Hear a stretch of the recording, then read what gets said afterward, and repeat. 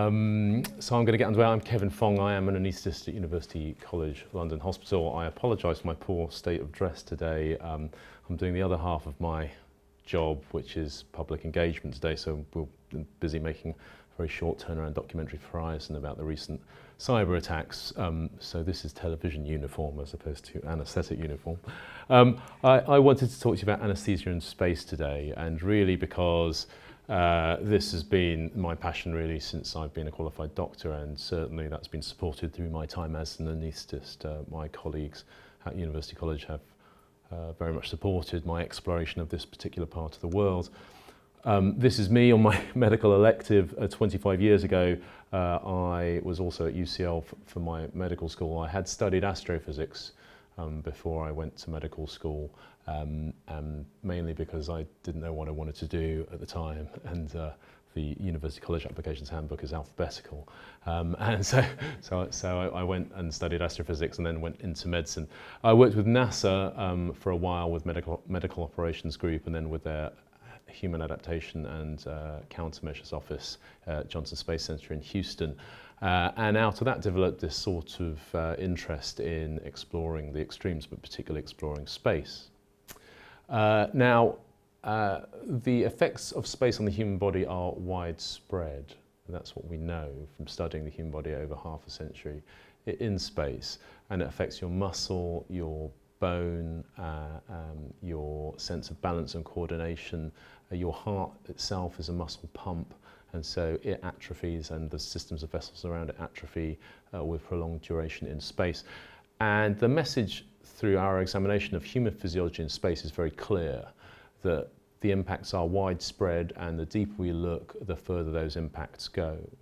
Now, for a while, with the advent of missions aboard the International Space Station at the start of the 21st century, we thought we had it licked. We thought, okay, there are profound impacts on the human body, muscle, bone, cardiovascular, respiratory, the brain, but we kind of got it licked. And then, very recently, there were a new set of problems that we were discovering with raised intracranial pressure, which was sufficient to cause a bit of swelling and a bit of deformation of the eyeball, which was affecting the eyesight of our astronauts both on mission and afterwards.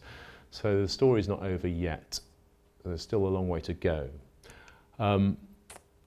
But we'll talk a little bit more about the problems of keeping astronauts healthy in space later. It's easier if I take you through the challenges of what is now the current era of space exploration. Now, we're familiar with this idea that we are currently in the space age, but really there are two space ages. There is the first space age, which is the thing that made the space age famous in our conquest of the moon and low Earth orbit, and then there's a second space age. But let's talk about the first space age to start with. Starts here with the Russians, of course, and their successful mission with Yuri Gagarin in 1961, manning a full orbit of the Earth in a very fraught mission. But nevertheless, this is the beginning of our endeavour in human spaceflight. So 1961. The reply to that comes from the United States in the form of the Mercury 7. And at this point, the Americans are far behind in the race for space. They are able to provide Alan Shepard, who manages only a suborbital flight. So he goes up, he doesn't go all the way around the Earth, and he comes back down again. And then John Glenn finally manages to come and match the Russians with his first orbital flight. But at this time, human space exploration is just a surrogate battlefield for a war that can't be fought in any other way. This is the nuclear war played out in human space exploration, and the message is clear. If you have a rocket technology that can loft a 80, 90 kilogram man into space and get them back again, you can do the same with a warhead.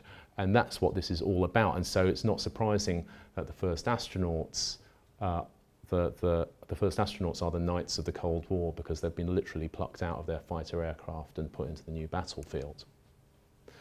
The first space age, though, climaxes here, of course, with Project Apollo. And this is where the United States surge ahead and manage to show their technological preeminence in this field. This is a very beautiful picture of Saturn V headed for the moon in the summer of '69. This is a vehicle with the explosive capacity of a small nuclear weapon that goes from 0 to 25,000 miles an hour and delivers a crew of 3 to an object that's 250,000 miles away in space. And that's all done before this decade is out, the challenge having been announced in 1962. That's quite impressive. This, one of my favourite photographs in all of human space exploration, is not Apollo 11, actually, it's Apollo 15, landing on the Hadley Rill. It's the first of the missions which saw us deploy lunar rovers and so extend our presence in space. All of that required that same exploration that took us out, also made us look in towards ourselves and examine our own physiology and try to better understand the impacts upon it. And space, like all other extreme environments, although on camera it looks like fun, it looks like a sort of luxury airline flight with the added fun of floating around, is like any other of the extremes. Walking to the pole, into our deserts, onto our mountains. We can't do it for long, and we can't do it without penalty. And on top of all the impacts of weightlessness, which we've already started this talk discussing, there's also the problem of radiation, particularly once you move outside of the Earth's low orbit, where you're protected by the Earth's magnetic field. But that's not all. The people we chose to fly in space, in the first space age, were chosen to be optimally fit. It was a very good job to be a space doctor back then, because your patients were amongst the fittest people in the country that you lived in, and basically either all the engineering worked and they all lived, or it didn't and everybody died, and there was really nothing in between.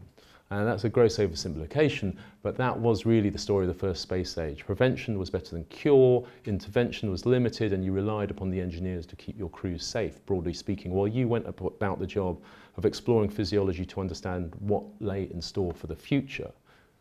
But that was the first space age, and the space age does not look like that anymore. This is the second space age, commercialization of access to low Earth orbit. Now, I was working at NASA around about the start of the 21st century when they started to say that commercial companies were going to play a role in human space exploration, and I absolutely thought that that would never happen, and I was proved wrong within a handful of years, actually. And now we have the ingress of the commercial providers, and this, in 2001, is Dennis Tito, the world's first commercial space participant. Some say space tourist, but actually that kind of denigrates their role. They have to do all the training, they have to survive it, and he's a dot-com billionaire who has decided to buy himself a seat on a Soyuz capsule and go into space. And so now you have the beginning of an era where independently wealthy individuals can buy their way into space. This is a very different population from these people medically. Okay, medically, we have nothing to offer these people. These people are in their prime, and are not only are they unlikely to get sick on mission, but by any assessment of their exercise capacity, they are superlative individuals. So they are unlikely to get unexpectedly ill. This is John Glenn, who amongst that cohort was amongst the healthiest of all of them.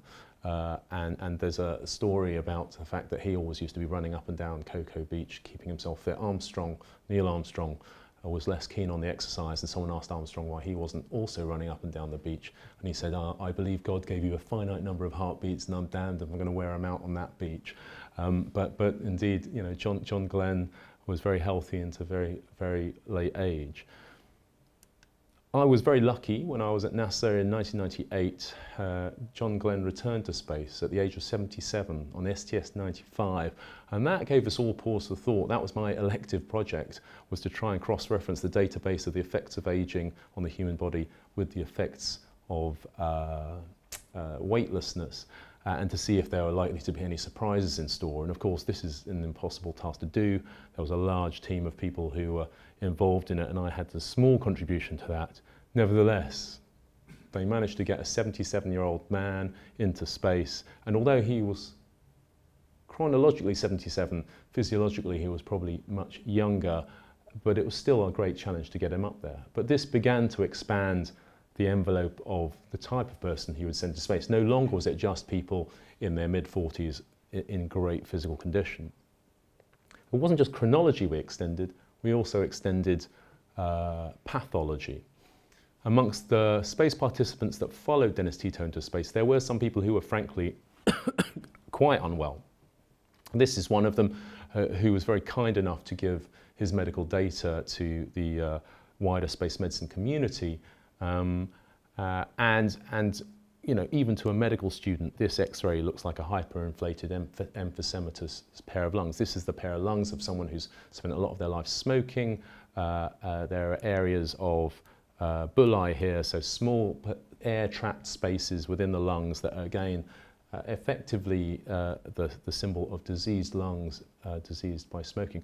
Now, here you have someone who would get washed out of the first screening in any formal astronaut selection, but who, as a space participant, could be qualified for flight with careful intervention from his physician, a chap called Richard Jennings, who's the preeminent space participant flight physician. And he went about helping this man qualify for space, and that included ablation physiology for his heart to correct an arrhythmia. His heart was beating irregularly.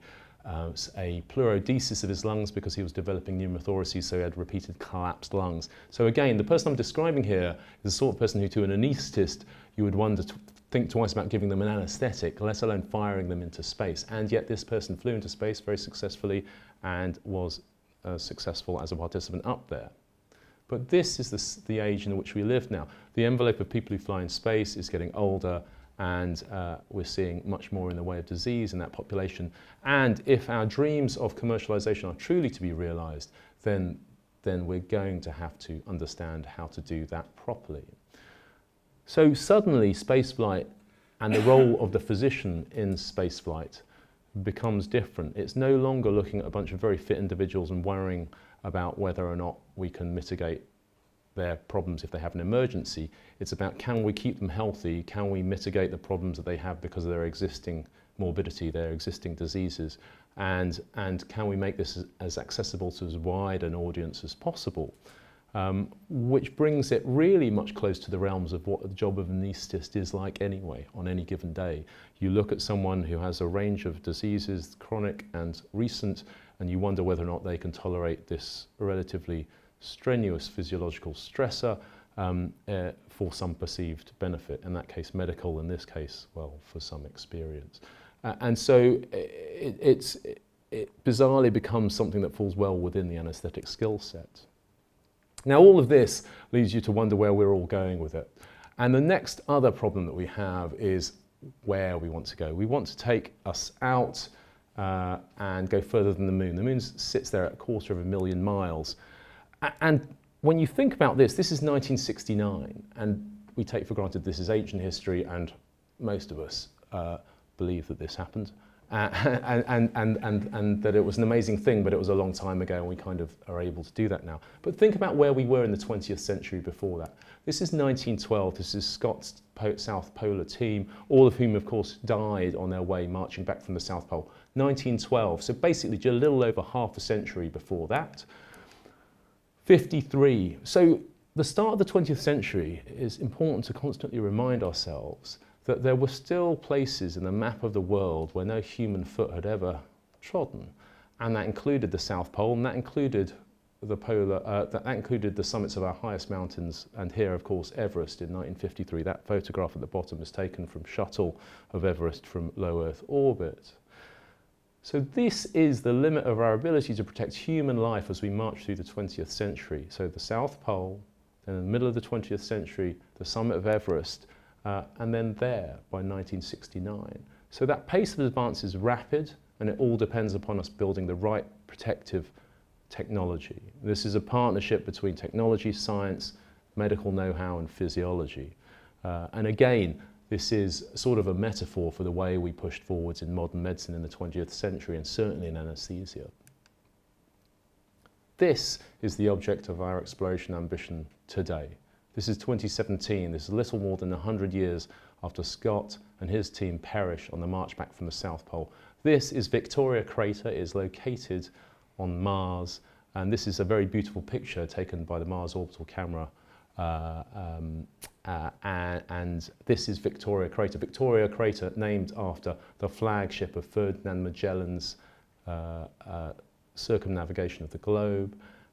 And if you look really hard in one of the corners around about the 11 o'clock position, there's a little dot, and that dot is one of the Mars exploration rovers. This location So if you remember, the moon is at 250,000 miles distance. This location, depending on when you choose to go, will be hundreds of millions of interplanetary miles away, with communication delays of up to 20 minutes in each direction when you're trying to phone home, with you a good year and a half from the nearest GP appointment, which doesn't sound so bad some places, I think. But this is where we want to go, and it's unclear exactly how we get there. Kennedy was very clear on the moon before the decade is out. We're not so sure now. This, though, is Elon Musk, who probably has the best idea. He is a dot-com billionaire, another one, he made his money out of PayPal. And then he built the Tesla motor car company, or at least he took on the Tesla motor car company because he thought that he was able to make electric cars better than anyone else because he was cleverer than anyone else. And he turned out to be right about that. And then he thought, well, I can build rockets better than anyone else. I can build rockets better than NASA in my own garage. And he turned out to be right about that as well, only he's got a much better garage than you do. This is his garage. This is one of the Falcon 9 rockets. And this has been a remarkable to see his march and progress with technology. He built rockets that rendezvoused with the space station, so he's a privateer who built a private company that built rockets that rendezvoused with $100 billion bits of state-funded hardware. This is one of his latest first-stage rockets. This isn't taking off in this picture, it's landing. So this is a first-stage rocket that takes off, launches its payload, and then lands vertically on this thing, which is a robotic barge that's floating in the Atlantic Ocean. Now, all of this stuff looks quite sci-fi when you watch it, but it's real and he's making it happen. Now, he hasn't had unbridled success. He has had some accidents, and he's a very confident individual, but even here in this famous tweet, he says, after he'd lost one of his rockets, he says, rockets are tricky, which is an understatement by any means, but nevertheless, he's the one to watch when you wonder what the shape of the second space age is really going to turn out to be. This last thought then before we close, and that is to say that this is Ferdinand Magellan's expedition. 5 ships, 283 sailors, circumnavigating the globe between 1519 and 1522. Magellan perishes on the expedition. Of those 5 ships, they lose 4 of them en route. One ship, the Victoria, after which that crater on Mars is named, remains, and it has 18 sailors aboard when it returns. 4 centuries later, this is the Terra Nova, this is Scott's ship of discovery. And you know that Magellan would have understood almost immediately what that was. He would have said, that is a state-of-the-art ship of exploration. I see it, I understand it, I know what it is. And yet, within just about 50-odd years of this is the state-of-the-art in our ships of exploration. This is how far we move in the 20th century in a few short decades. When we get onto the moon, and that is far from the limit of our ambitions. It's my favourite photo in all of space exploration. This is the prototype space shuttle being towed through the deserts of California. And this is the speed at which the future used to arrive. It used to arrive driven by NASA on the back of a flatbed truck at about 5 to 10 miles an hour, and you used to just get used to it as it was arriving in the distance. Today, the future arrives at the speed of light down fibre optic broadband, and it's much harder to acclimatise to. This is the prototype space shuttle Enterprise actually in low Earth orbit testing, and so it never flew into space, but was renamed the Starship Enterprise by the fans of the series. This finally is where we are today, and this is where I'm going to leave it. This is the International Space Station. Now you take the International Space Station somewhat for granted because it's there and people are aboard it and you don't think of it very much. But since it crewed up at the start of the 21st century, there has never not been a person in space. So we permanently inhabit space now. That is our state of being. And it is an enormous achievement. It's an enormous achievement to keep it there, and it's been an enormous laboratory to study the human body. And it is this knowledge, this constant process of pushing the boundaries and looking out, and at the same time looking in and exploring ourselves, that allows us to push forwards. I'm going to finish with this last note, that is to say that when I started in this about 20 years ago, the UK was not part of the International Space Station. We had no space agency. We had no space medicine.